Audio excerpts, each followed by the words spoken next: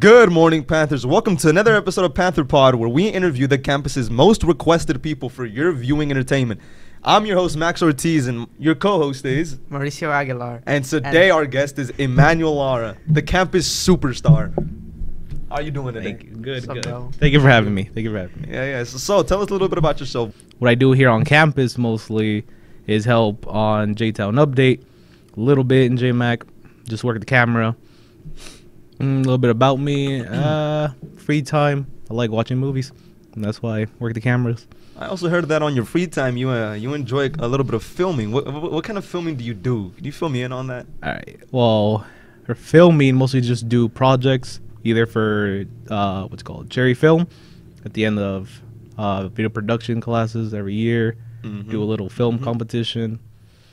Yeah. So what was the first film that you ever did in school? I did a little background research on you, and I heard it's called Roommates. Why is Yes. it called Roommates? And you what won is it an about? award for it too? You won an Yes, I award. won an award. This was I your tied for that award, actually. And this was your freshman year, wasn't it? Yes, freshman. Pretty impressive. Freshman year, you already won the award. So what was this film about? Well, Roommates was basically a parody of the film, what was it called? A Haunted House, which is already a parody of Paranormal Activity. So a parody of a parody. Yes, we had to do a parody of a parody. And how did you come up with that idea? Were you just not original enough? Yeah, basically.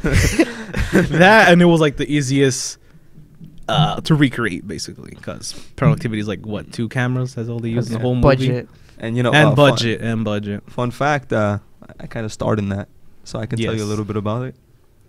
It was low budget. Want to tell them our budget for the film? Well, the budget for the film was a camera that his sister owned, and charity. 99 cents for a fishing line. And a fishing line so we could spin a chair around. You know what, Emmanuel, do you know where these fine people can find the film? Shout yourself out real quick. Shout out Brian's channel. Oh, yes. You can find the video at, what was it again? It's so cheesy, bro. It's so cheesy on YouTube. You can find it. Put it in the description. I'll be on the thumbnail as a priest. All our films in it. With a Z. A Z. We'll have it in an the S. description. That's a question for another day. Exactly, Okay. yes. So, you worked on Roommates. Yeah. Is that the only film you've done? What other films have you done? No, recently, last school year, we worked on John Frankenstein. Our biggest hit so far. Yep. Biggest budget we've had and everything. And it wasn't even on... What now? Was it on like equipment and stuff? It was more Oh, on... yeah, it was on the same camera that Roommates was filmed on. Yeah. Yes, yeah. Same camera. Only we used flashlights in We this used one. flashlights And an umbrella. and an umbrella And water. and a lot of and phones. a hose. And a lot of hose. And we also had a lot more crew this time around. And, Yeah, this was the biggest and a- project It was the I've biggest worked project we've on done. yet. a prop we weren't supposed to break. A lot of things were $50 I had to broken. pay. Oh my gosh. So we've talked about your award-winning film. We've talked about the biggest film you've worked on. Now let's talk about the film that nobody really knows about. You know, the film that didn't even get a mention in Cherry Film. Oh, are you talking about You know what I'm talking about. our Let's make commercial? this an honorable mention. Hey, a little sneak diss. It might have been because Mauricio was the star of that film. What? Might have Oh, been yes. because we shot it in one day. Don't worry about it. I'm just saying a coincidence. The one film that Mauricio, is in there for longer than one scene, and just happened to bomb. Yeah, no, I won a honorable mention award for that film. Basically, For a that participation commercial award right yeah, there, bro. basically. What are you looking at for outside high school? What is your passion for filming? Is it going to persist through high school and even onwards, or is this just a high school thing? And when you get out of high school, you're done with it? Well, I hope after high school I still do this kind of stuff. But yeah, so I hope. I know it's like long shot basically, but I would hope one day to direct movies outside of this, so do it as a living. Biggest dream That's for the me. dream job right yeah, there. for me, biggest dream possible is directing the next Avengers movie or something big like that. I would love to do that. You're a big Marvel fan, so Yeah, you want to yeah. do something in Marvel. I've heard. Yeah. Which director inspires you? Ooh. From their filmmaking and their way of doing certain things. What director do you look up to? That's a good one. Probably Tarantino, Quentin Tarantino. Boy, I've seen- Tarantino, bro. He's I've seen a lot of, I see not all of them, but I see most of his films, and I just like how he adds almost just edits like of just quick cuts, and that's it. There's no CGI. There's nothing like that at all. So It's practical. it's practical effects. And that's pretty hard to get people entertained nowadays with just practical effects, because you know you see a Marvel movie and you see all those explosions and special effects, but you can watch a Quentin Tarantino movie and there's none of that, and it's just as interesting as an Avengers movie. A lot of the magic in the Tarantino movies is the dialogue that he has. Oh yeah, He always has just. You don't even need to care about what they're doing. Just the way they talk. It's just. Yeah. You're like, yeah, I talk like that with my friend too. You know, it's pretty. It's immersive. So, do you have any upcoming film projects that you're thinking of? Any features you want on it? Anybody you want to be on it? Anything about it? What is your aspiration for your next film? Well, the next one we're working is actually going to be for J-Town, the J-Town update, and that's going to be a slasher film. Spoiler alert. Yeah, and that's going to come out probably by the end of this month. We should probably post a trailer then. Yeah. So the slasher film. Yeah. Who's starring in it? What's happening in it? What are you doing in it? Okay, so the slasher film is going to have basically everyone that helps here in J-Town Update. So that includes you two guys behind the camera. Audio guy. Yeah, our audio guy is going to be the big The monster. main assailant. Yeah. So if you ever wonder who's doing audio in J-Town Up, they just look for the big guy in the movie. And for the first time since Roommates, I'm going to be in it. So that's interesting. Yeah. Emmanuel's always been behind the camera. Mm-hmm. A little bit shy. Mm.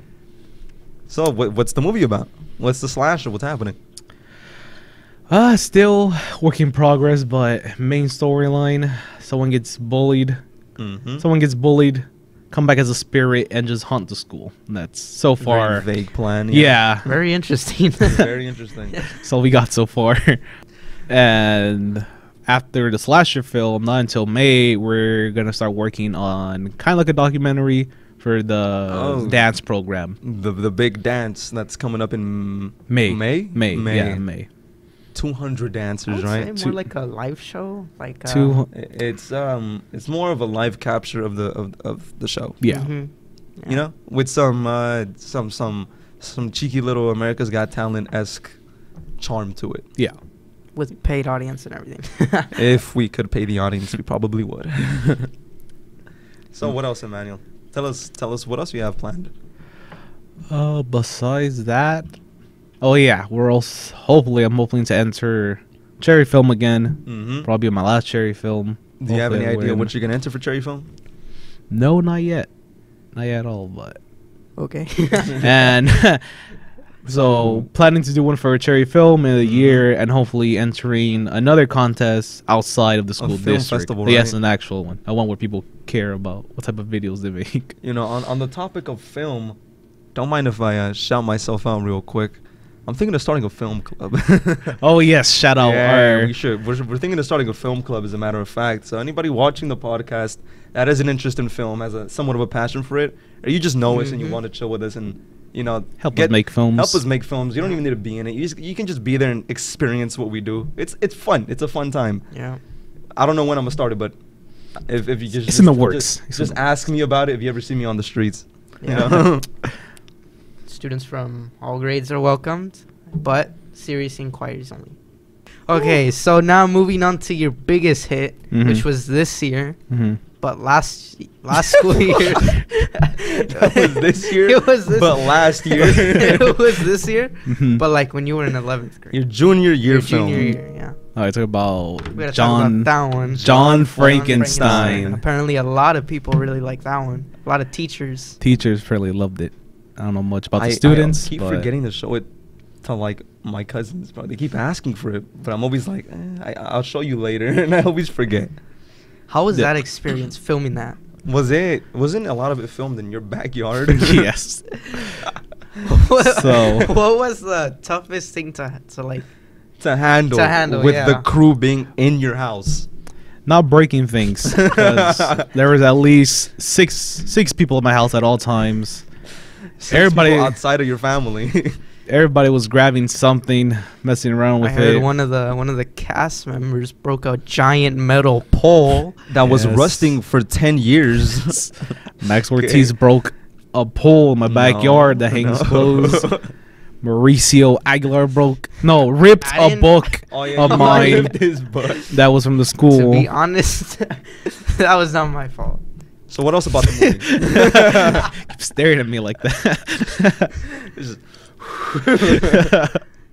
All right, just ask me. Wait. Sorry, we gotta ask me again about the freaking movie. What else about the movie? Oh man. 2 minutes? God damn. That was fast. Okay, come on. All right. What you got? So we've heard about your award-winning film at Cherry, Mm-hmm. Roommates, Mm-hmm. the John honorable Frankenstein. mention, Coca-Cola advert, Yeah, Mhm. Coca-Cola. Yeah. and the biggest film yet, John Frankenstein. Yeah. We've heard about what you want to do when you get out of high school. Mm-hmm. So now let's talk about how you would inspire anyone who's watching this that likes to do film and would like to pursue it, even though you're not a professional or anything, just as Mhm. like a hobby. What kind of advice would you give them as to how to have fun and just get the best out of what you're doing, no matter what the budget is? Mm-hmm. Well, if you're worried about your equipment, doesn't matter. You have a phone, doesn't matter what quality it is, having fun with it, just make a film. Yeah, just mess around with it. Mess Get around some with it friends with your together, have friends. fun. That's what Roommates was. It was just Yeah. friends hanging out. We liked it. I enjoyed making it because I like making films. So if anyone, As long as you're doing it with people you like, it's a fun time no matter what. yeah. Well, this has been another episode of Panther Pod. I'm your co-host, Mauricio Aguilar, and this was your host. Max Ortiz. And this was our special guest for today, Emmanuel Lara, who is a campus superstar and director for J-Town Update and the The Panther. guy that pushes the button on the camera to record. Yes, that's what I Mhm. do. Yep. Nice to have you here, Superstar. man. Nice to have Thank you for here, having man. me. We hope to see you again Thank by you. the end of the year. I would Foreshadowing. Yep, man. be Hopefully. behind the camera.